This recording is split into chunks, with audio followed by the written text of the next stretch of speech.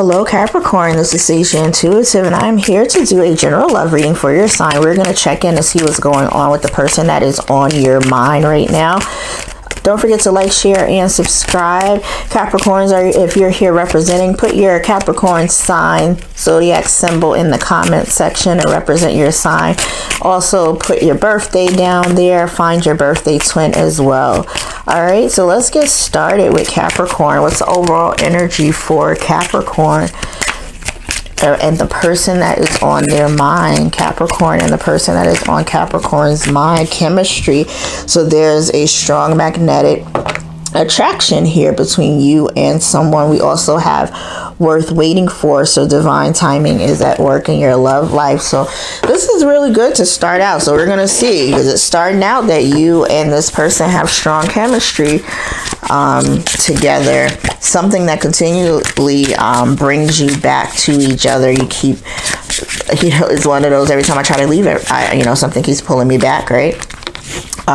Let's see what's going on in this situation. What is happening in this situation where there's this huge amount of chemistry is worth waiting for. Sorry for the outside noise. I do have my window open right now because it's a nice day where I don't need my AC. So chemistry. So we're starting out with marriage. This relationship is moving towards a sacred union. We have healing. Old wounds and childhood issues need revisiting. What else is going on for Capricorns? Please, forgiveness. Someone is wanting forgiveness. I saw this card about 3 or 4 different times here.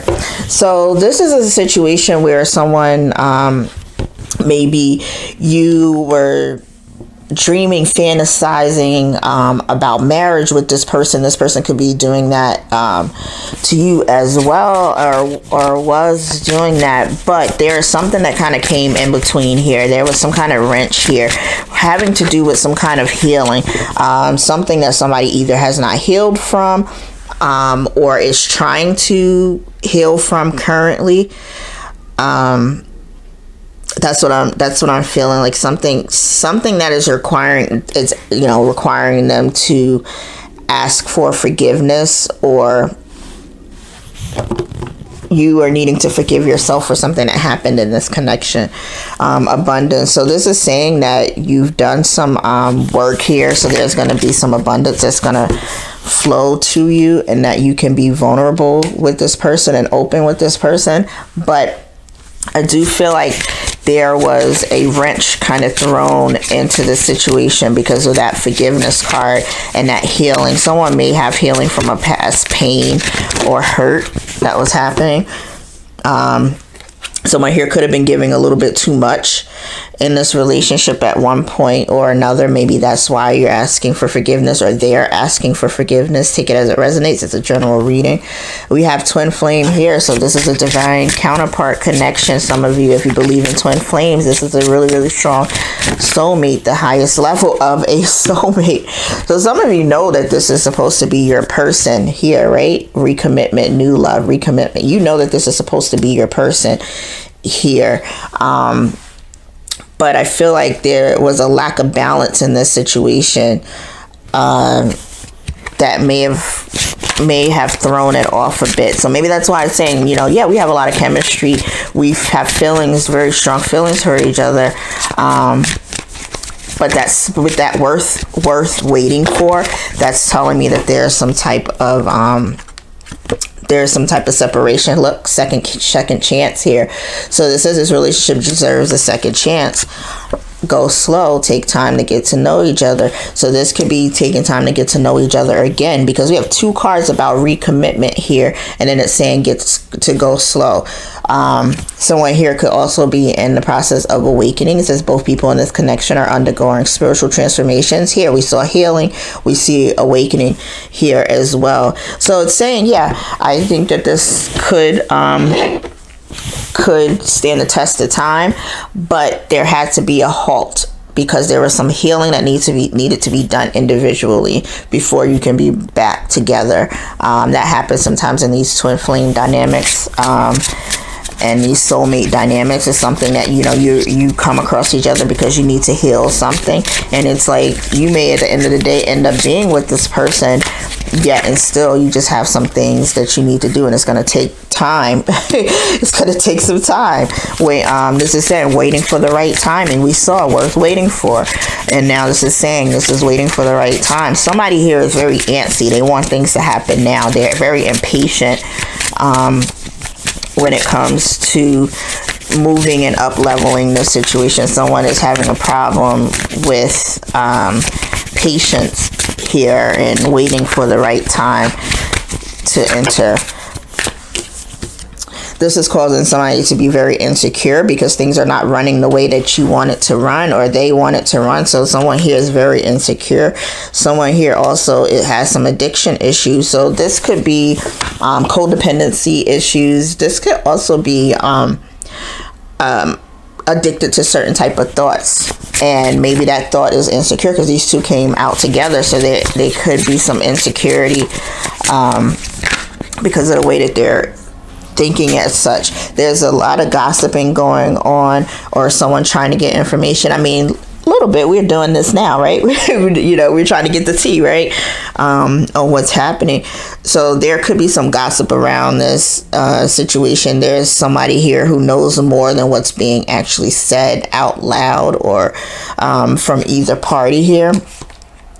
Yep. So then we have the communication here along with spirit guides. So somebody here is also getting some communications from, and messages from their spirit guides here. But we have the gossiping and communication and such, where somebody is not really saying everything that they know.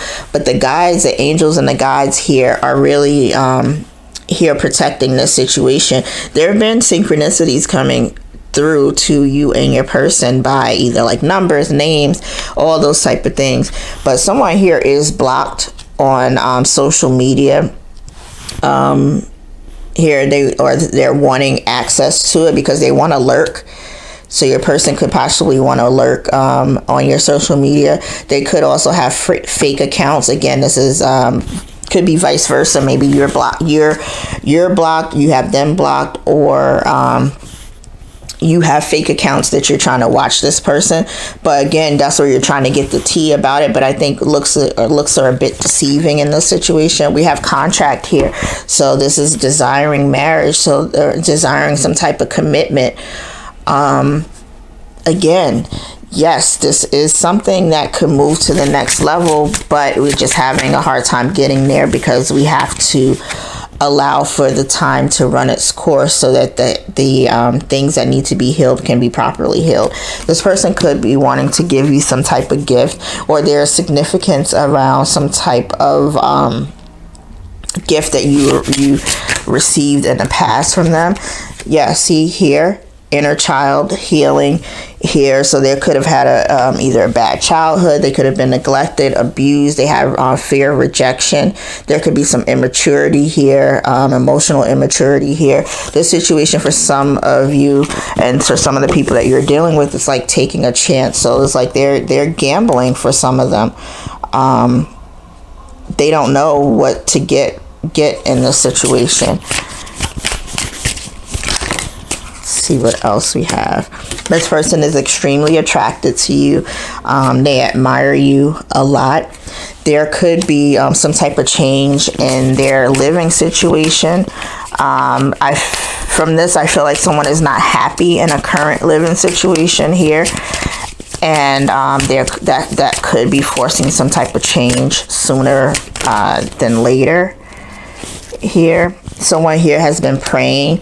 Someone here has been asking their guides,